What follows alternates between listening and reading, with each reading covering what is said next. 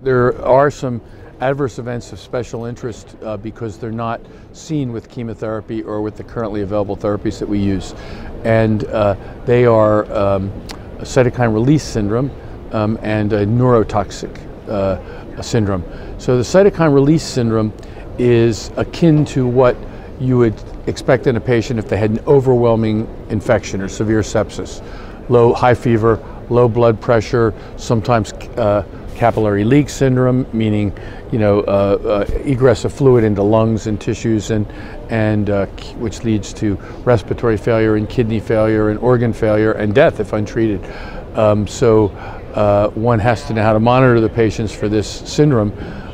By and large, severe cytokine release syndrome that's life-threatening is fortunately less frequent than all grades. And it varies from T-cell product to T-cell product, but we've learned that it can be treated with the anti-IL-6 blocking antibody tocilizumab successfully in almost all cases. And so most of the recent trials have not shown any deaths from cytokine release syndrome now that we recognize the syndrome as a consequence of T-cell therapy, and we've learned how to manage it. The neurotoxic events, we don't know really how to predict. We don't know how to manage them because we don't understand them.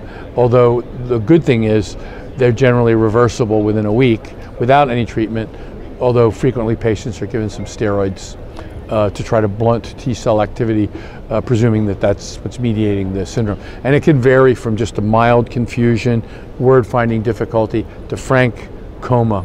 There's a spectrum of severity. Fortunately, most of the events are not of severe severity.